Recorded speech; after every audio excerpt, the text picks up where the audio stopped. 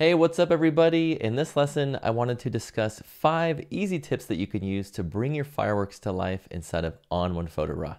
Let's dive in and take a look. My first tip for editing firework photos is to use a luminosity mask to target the fireworks within your image while protecting the rest of the areas within the scene.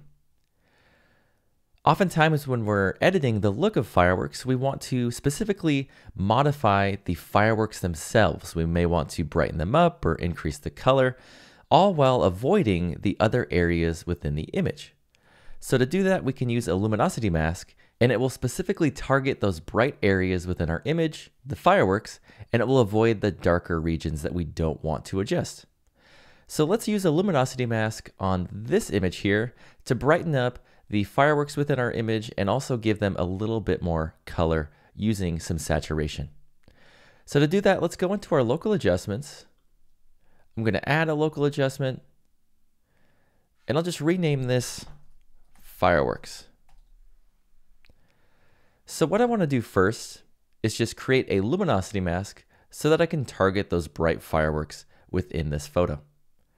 So we'll go into our properties here, go into the masking tab, and we're going to go down to this bottom section and we're going to enable a luminosity mask by clicking on this light bulb icon. Once I select that, it's going to create a mask that targets the bright areas within our image while protecting the darker areas. So let's view the mask here. And remember, in masking, white reveals and black conceals. And we can see that the white within this mask is covering those bright areas over the fireworks. So that means whatever we do with our local adjustment, it's going to strictly modify those specific areas. This is a great way to, again, increase the exposure or increase the color of the fireworks within your image.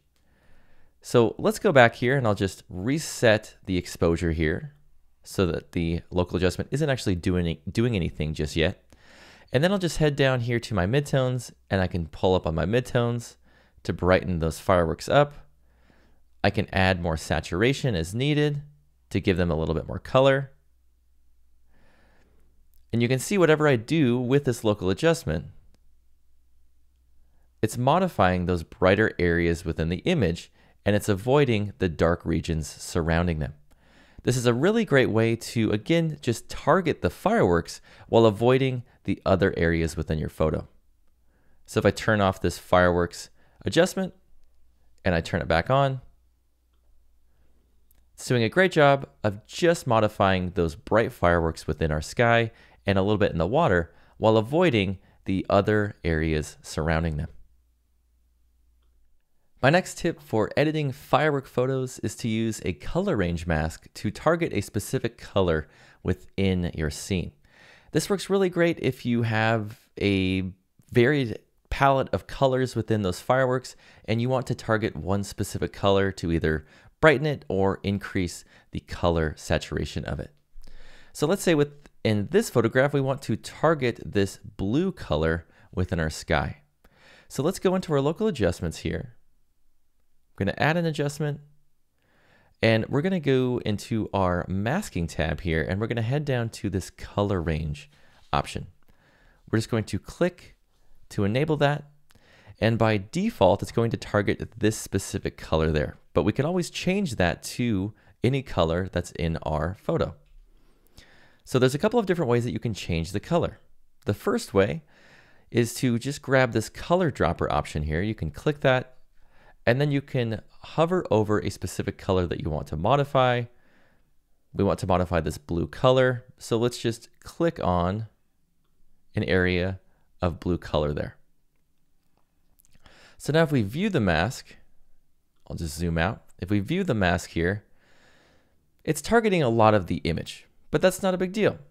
What we need to do to adjust that is we just need to pull back on this color range slider here to target more of that specific color range. So now if we just view the photo here, let's go to our local adjustment. We'll reset that exposure so that it's not darkening the colors there. And watch as I pull up on the exposure. We're just brightening up that blue section there. I like to use my midtones a lot of the time when I'm modifying the brightness of specific colors within my image. You can see by pulling up and down on my midtones, we're just targeting that blue color within the sky there.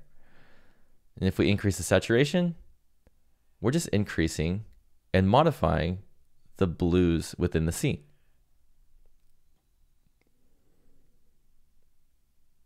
Another way you can modify the color is by going back into that color range section. And what I'd like to do is enable the mask view so that I can see the mask, and then open up your colors dialog here, and then you can play around with the color to target that specific region within your photo.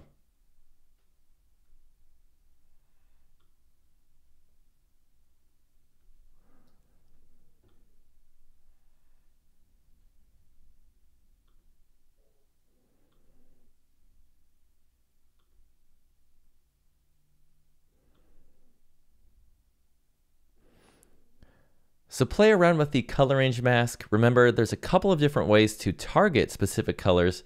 The first being that color dropper, just drop it on an area of color that you want to modify.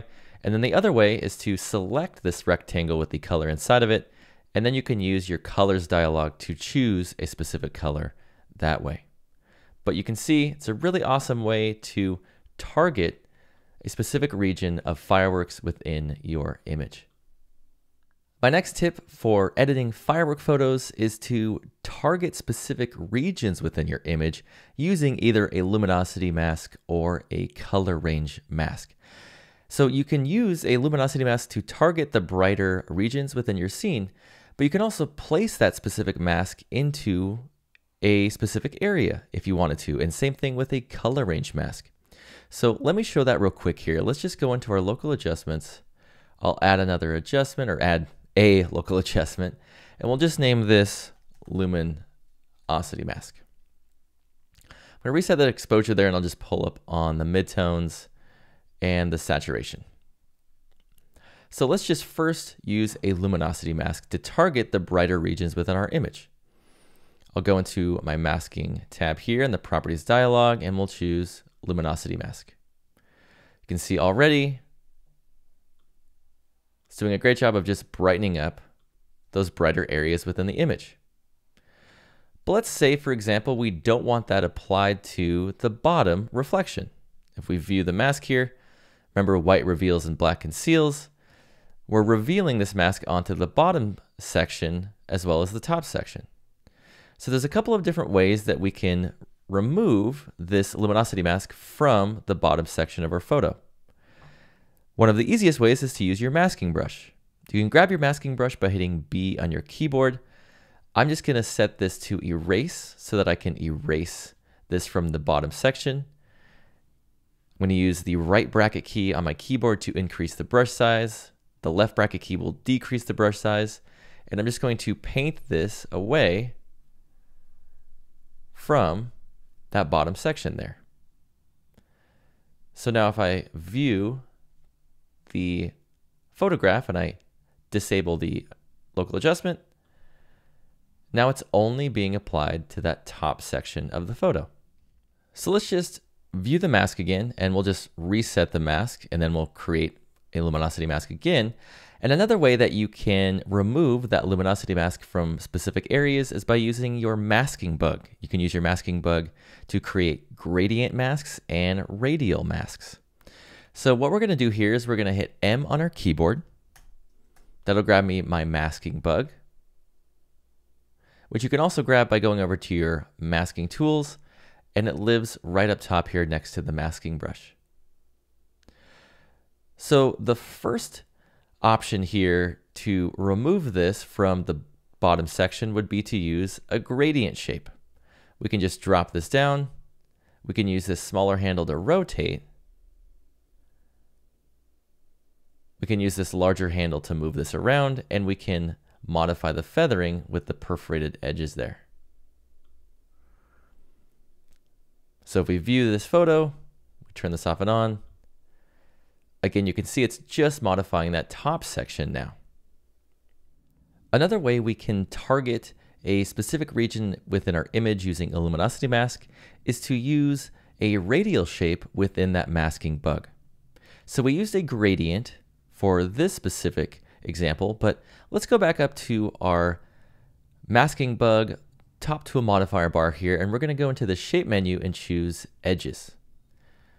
With edges, this is going to create a radial shape, and within the center is where that mask is going to be applied to. So let's just view the mask here, and I can use this larger handle to move the shape around. I can use this smaller handle to rotate.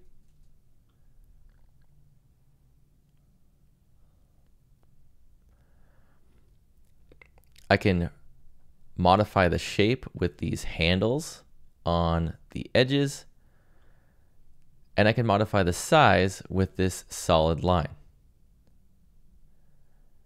And then of course, the feathering is going to be adjusted with the perforated line there. So let's just place this up top here, strictly around the fireworks in the top section of our photo. So now if we turn that adjustment off and on, it's just modifying that top section there. And watch as I pull this down to the foreground.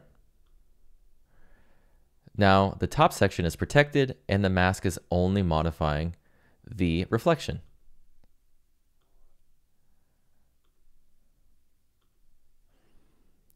And so this is a great way to target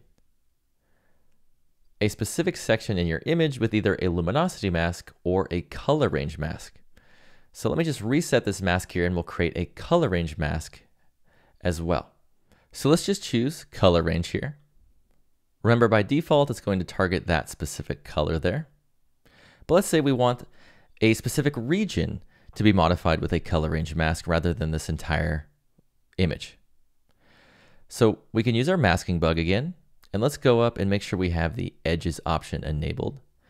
And if I drop this down here, it's actually going to target the color range that this larger handle is over. So if I view my mask here, the color range mask that's being enabled right now is for this color that's underneath this larger handle. So if I move this around, it adjusts the specific color that it's targeting.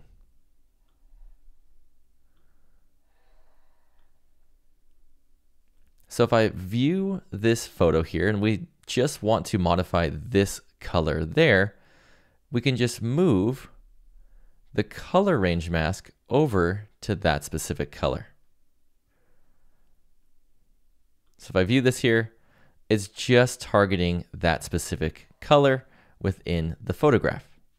And then we can modify where that's placed by adjusting the size of our radial mask. So if we view the photograph here and we turn this adjustment off and on,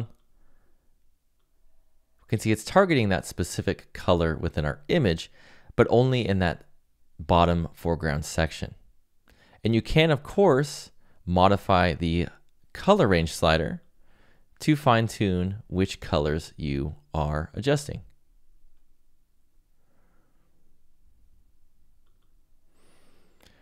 Now you can also do the same thing with a gradient shape.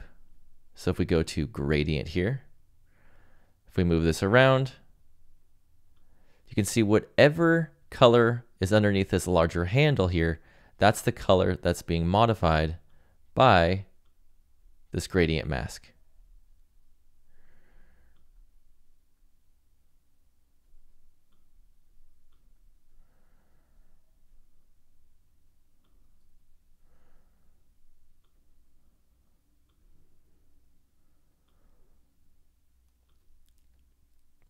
And so whenever you are modifying a luminosity mask or you're modifying a color range mask, just know that you can place those masks into specific areas using your masking bug. My next tip for editing firework photos is to use contrast to remove smoke from around your fireworks. So within this photograph here, you can see we have quite a bit of smoke going on within our scene. Well, we can help remove some of that smoke by just going into our Develop tab, and we can pull up on the contrast.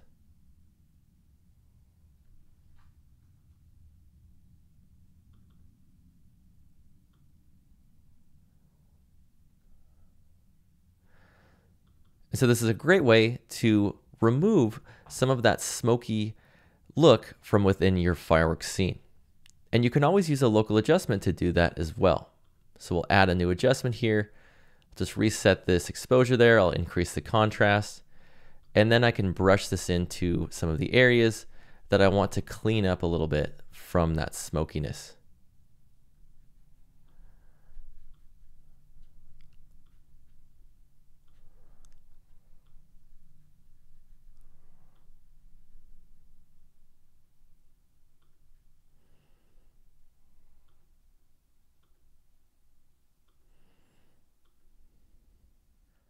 My last tip for editing fireworks is a little bit more on the creative side, but it's a fun way to add fireworks into a scene that you may want to make a little bit more lively. So let's say we want to add in some fireworks into the sky in this right section of the cityscape here. Well, we'll go into our layers pane here. We're going to use this plus icon to add in another layer, and we'll just grab another firework photo here. We'll grab this image there. I'll just add that as a layer. I'm going to hit V on my keyboard to grab my transform tool, and I'm just going to place this into the top section of my image. Now, because we have a black background behind our fireworks, we can go into our blending options for that layer, and we'll just go down to lighten, and we can easily get rid of the black background there. Now there's this little street lamp there at the bottom, so I'm just going to hit B on my keyboard to grab my masking brush, and I'm just going to brush that away there. But with just that new layer with some more fireworks, we've already added in a lot of extra interest into that top section. And of course, inside of ON1 Photo RAW, we can modify the look of each individual layer. So if these fireworks to the left are a little bit more bright, we can brighten up the fireworks that we've added into the scene there to match the look of the original photo.